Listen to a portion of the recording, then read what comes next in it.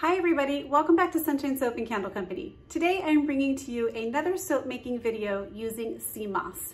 Last week you saw me use sea moss to make a cold process style soap, and this week we're going to be making a melt and pour soap with sea moss. And I'm going to be providing the full recipe in the description box below. So if you're interested in making this, just look in the description box and you'll find all the quantities you need to make this soap yourself. For my patrons this week, I'm going to be offering the full written tutorial plus the written recipe. And if you're not a patron and you're interested in that, head on over there and you can unlock the full written recipe plus tutorial for just a $5 pledge. All right, let's get started. All right, first things first, I am using the crystal soap base from Stephenson. This is Stephenson brand, and I did pick it up from Brambleberry. So this is a 2-pound little tub, and we are going to be using the full 2 pounds. So we just need to go ahead and get it out of this little container, and then we're going to chop it up into multiple little chunks here. But I really am liking this brand. I have used the I've used the Nurture soap low sweat melt and pour. I like that as well, but I did take a chance on this a little while ago and I'm very, very pleased with it so far. So I'm just going to be using a soap cutter and a little knife here to get everything cut up into small meltable chunks.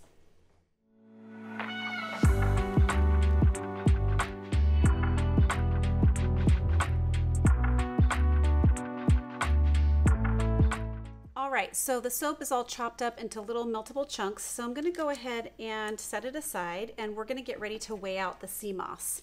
Now this is my sea moss that has already been processed, and it's in a mason jar. So real quick, I just wanted to talk to you a little bit about the benefits of sea moss and why we wanted to add it to our soap. So here it is, it's all processed. It's been in the fridge for a few days. It's got like a very gelatinous, bouncy texture to it.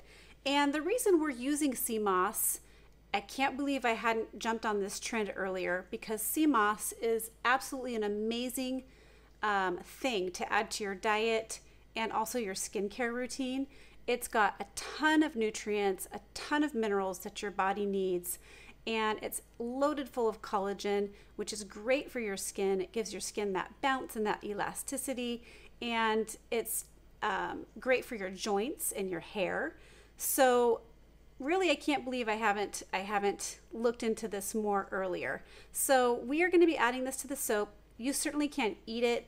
It's a dietary supplement, and I've been adding it to my smoothies, and I really, really like it.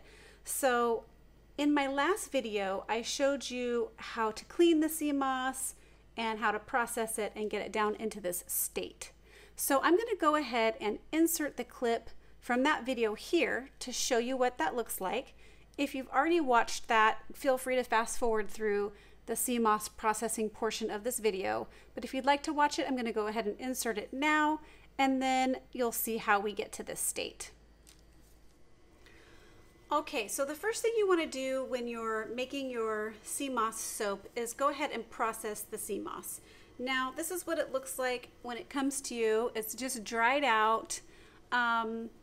This one looks fairly clean, although you can see in here there's like some sand and some salt residue from the sea. So we want to go ahead and clean off our sea moss first. So that's what we're going to do. Now I am using the organic gold sea moss raw wild crafted brand from St. Lucia. It's non-GMO, it's gluten-free, and it's 100% natural. So we are going to go ahead and clean it off. I'm going to show you how to do that. Okay, so all I've done is I've added some cool water to my bowl and just covered up the sea moss, and then we're just going to come in here and we're just going to wash it. So like I said, this comes from the sea, so it's going to have bits of sand, bits of salt stuck to it. So you can see how the water is turning not so clear anymore. So we just want to do this in the bowl, wash it, kind of scrub it off. Okay, so as you can see, the water is no longer totally clear. So what we're going to do is go ahead and we're going to dump this water out, and we're going to refill it 2 more times or until the wash water becomes clear. So we're going to dump this water, refill it, and do it again until the wash water is clear. And I'll show you what that looks like when I'm done washing it. Okay, now I've done that a total of 4 times and my water is nice and clear. So what I'm going to do now is dump out the wash water, and then I'm going to pour some distilled purified water over the top of this. Okay, so all we want to make sure and do is we're going to pour in enough distilled water, purified water. Just want to make sure your water that you're using is not from the tap. You don't want any heavy metals or anything soaking into this. So we are just covering up the sea moss. It's going to double in size, if not more. So you want to make sure you're just pouring enough water, cool water, over the top of this, and then you're going to cover it and let it sit for 12 to 24 hours or longer if you like. I went ahead and let mine sit overnight, so I wanted to show you what that looks like. I did process some ahead of time so you could see what that looks like. So I'm going to move this one over. So this is the one that I've been soaking since last night. And as you can see, it's a big difference. So the sea moss now is totally rehydrated and it is totally grown in size. It's also taken on a much different texture than its dried out form. It actually feels like seaweed in the ocean. So that's what it looks like. So what we're going to do now is we're going to puree our processed sea moss. We're going to go ahead and puree it until it gets very smooth. So I'm going to bring you over to the blender and show you what that looks like. Okay, so I'm using a high speed blender and I'm just going to go ahead and pick up all my sea moss and I'm going to drop it in. I'm reserving the water that it was soaking in because I'm probably going to use some of that water to smooth out my sea moss. And I would like to use this water because it's been infused with the minerals from the sea moss. So I'm just going to start by pouring a little bit in there and see how we like that consistency. I'm going for a very smooth sort of, I don't know, I guess baby food consistency. All right, we're gonna go ahead and get it blended up.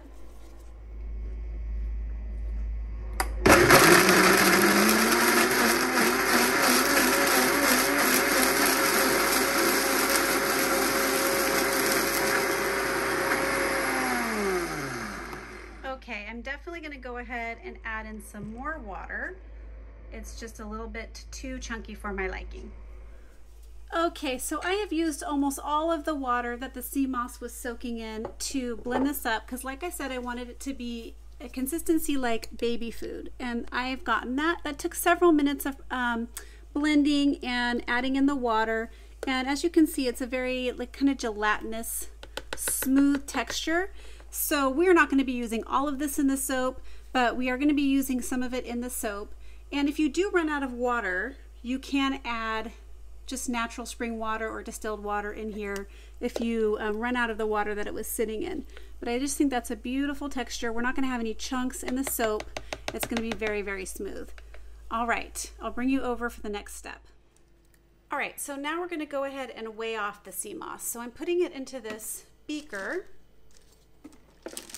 and we are going to be weighing off 2 ounces of sea moss gel. Now, we are going to be heating this up to get it down into a more liquid state, and I'll show you what that looks like in just a minute. But we are using 2 ounces of sea moss gel to 2 pounds of the clear melt and pour soap.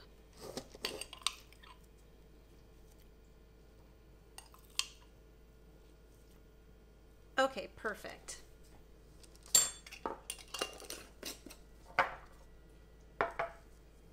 So what I'm gonna do is I'm gonna pop this into a saute pan with a little bit of water, and I'm gonna go ahead and start melting this down, kind of double boiler method here. I don't wanna pop this in the microwave because I want to gently heat this.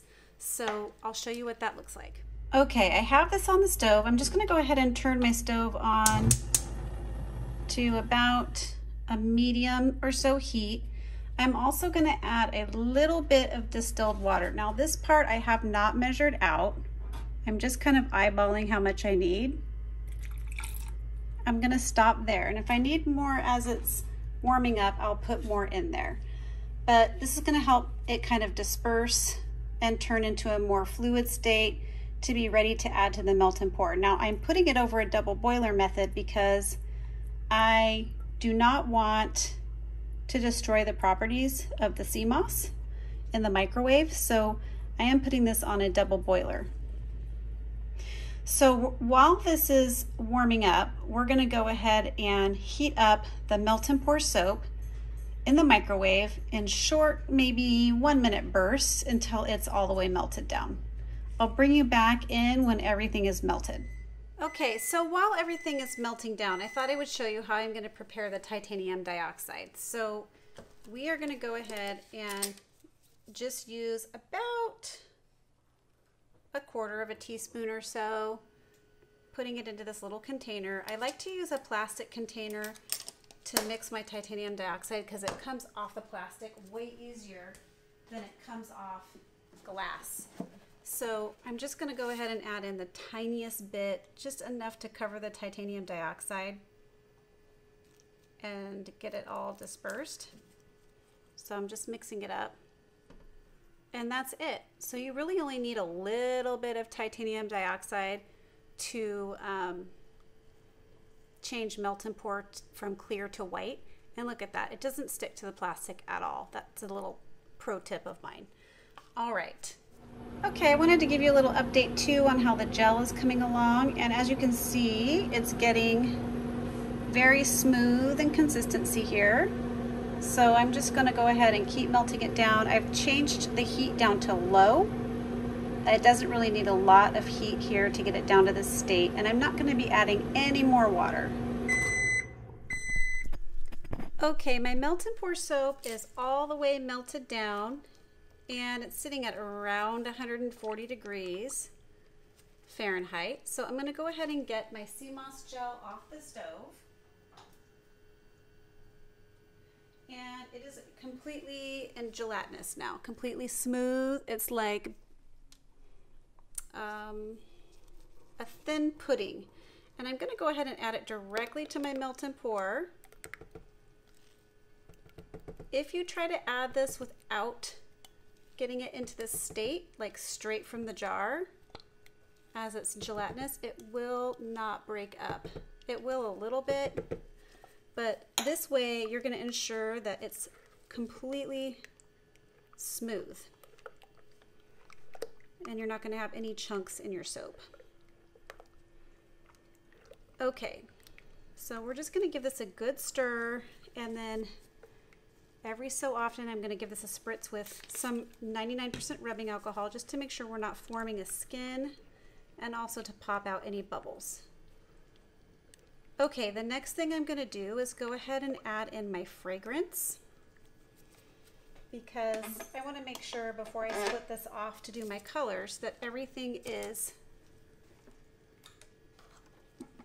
already evenly distributed, the sea moss and the fragrance. Okay, so I'm just going to pop it on the scale, and then we're going to add in, today I'm using Sea Minerals from Candle Science, and Sea Minerals smells exactly how it sounds.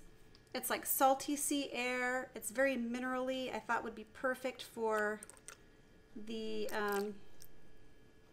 sea moss soap because it's full of minerals.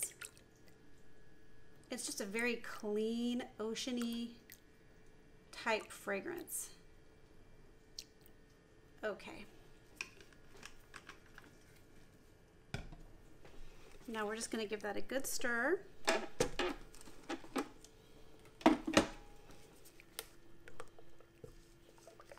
absolutely loving this fragrance.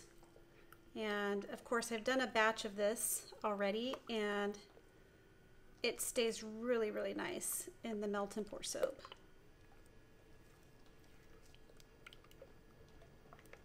Okay, so now that that's completely mixed in, we're going to go ahead and divide up this soap between these two pour pots. And I'm just going to try to get as even as possible.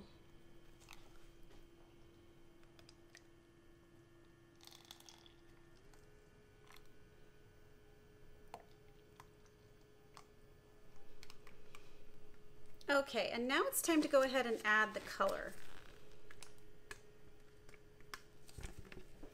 So all I'm going to do is add in a little bit of some Siren Song mica. This is blue, so we're going for an ocean themed soap. So I'm using about a 1/4 teaspoon, and I'm going to give that a stir. And I'm going to spritz it with some rubbing alcohol as well, just to kind of break up those mica chunks and the bubbles. Of course, you could pre-disperse your mica into a little bit of rubbing alcohol. Sometimes I do that, but most of the time I just dump it right in. Okay, so we're just getting that really nice kind of deep oceany blue.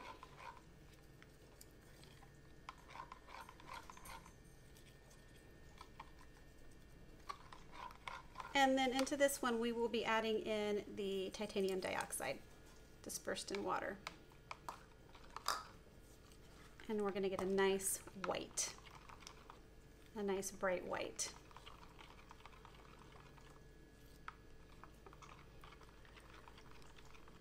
Okay, it's hard to explain if you've never used sea moss in your soap, but it gives the soap an amazing kind of bounce and body to it, and it does carry over into the finished product into a really amazing texture in the soap. Okay, so we are going to do a kind of a not layered, we're going to do kind of a swirled melt and pour soap, which I have not shown you before. So I'm going to go ahead and get my molds ready. So we are using these rounds.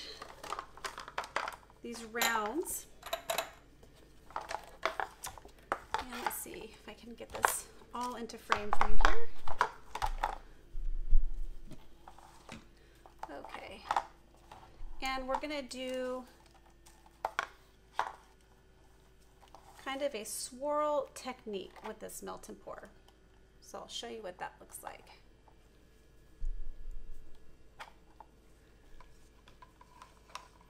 This takes a little bit of practice, and actually as the soap sets up just a little bit, meaning it's not super runny, that's when it's actually a little bit easier to work with for this technique. So I'm going to show you what I mean. Go ahead and remove my spoons.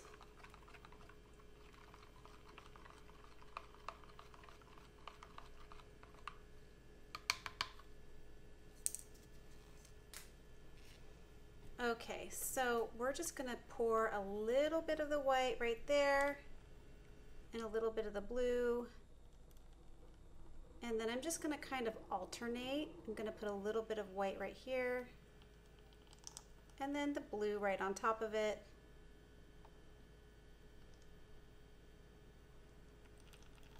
And so on until it's full.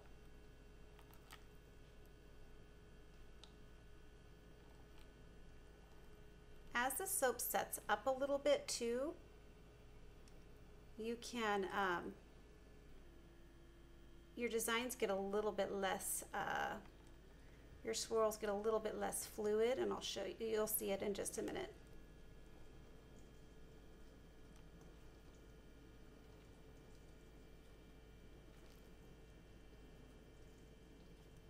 Okay, so we're going to stop on that one, and I'm going to spritz this one with a little rubbing alcohol. And then let's fill this one.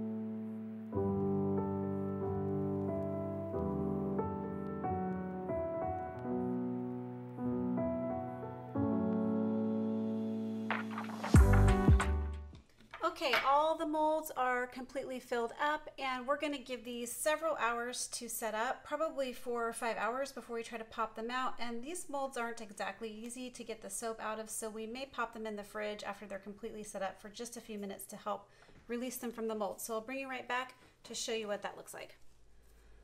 All right, everybody, we're back to go ahead and unmold these beautiful sea moss soaps. And I just think they look so pretty. So these molds can be kind of tricky. So you just kind of have to pull a little bit on the sides. And then I find if you flip it over and then just kind of press with your palm,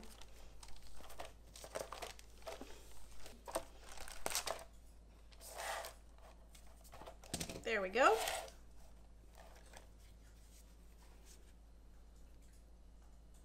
Isn't that so beautiful? I just love it. I love how it looks just like the ocean. It's so pretty.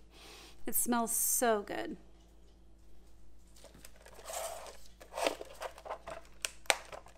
Okay. Wow, I just love that one.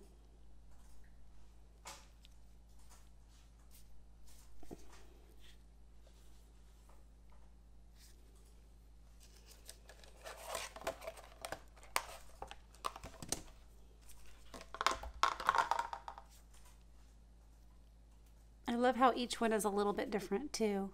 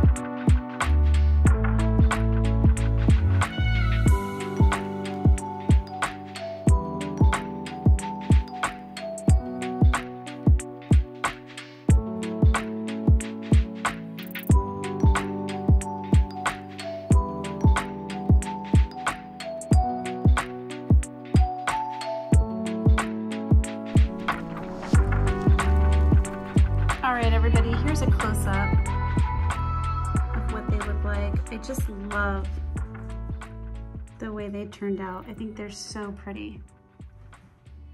And they smell very oceanic. Ooh, I love that one right there. So pretty.